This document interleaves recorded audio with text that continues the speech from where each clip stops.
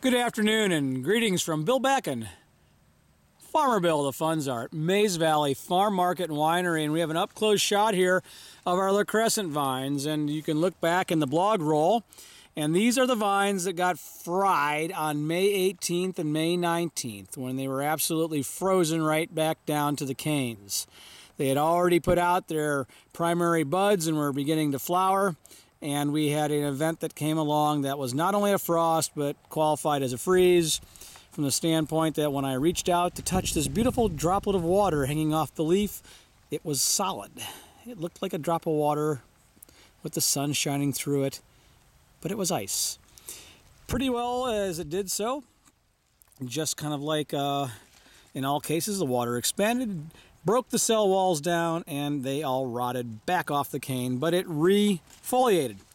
And what you have come along are both secondary and tertiary buds, and they produce grapes as well.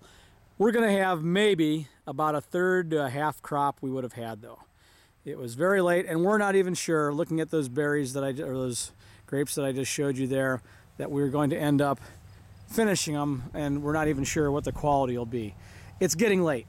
I'm filming this here on September 7th, Labor Day 2009, and while we had great vine regrowth, our clusters are not real numerous and not real large. This here, these are coming along. This must have been ones that didn't get hurt too bad. Looking pretty good. Here, I want to take a taste of it. Ooh. A little tart.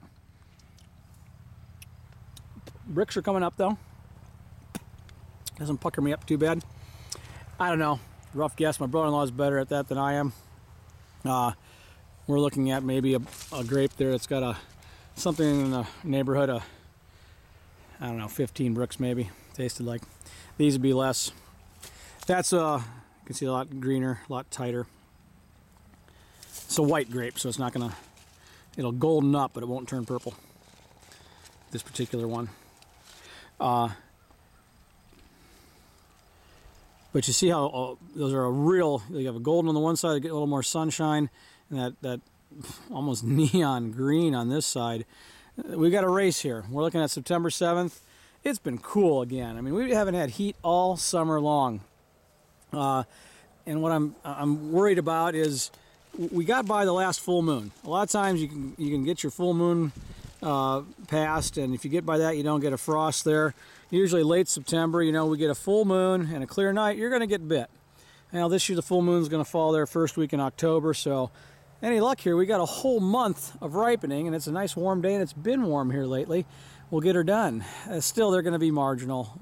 Like I say, about half the yield, but hopefully we battled them back. They got through a tough spot, and we'll get some healthy vines growing along here. The center of the field's been struggling a little bit, and we lost a few that got flat out killed too. Once again, Bill Becken, the funds are from Mays Valley Farm Market and Winery in the LaCrescent Vineyard with a crop progress report September 7th, 2009. Thank you for stopping by.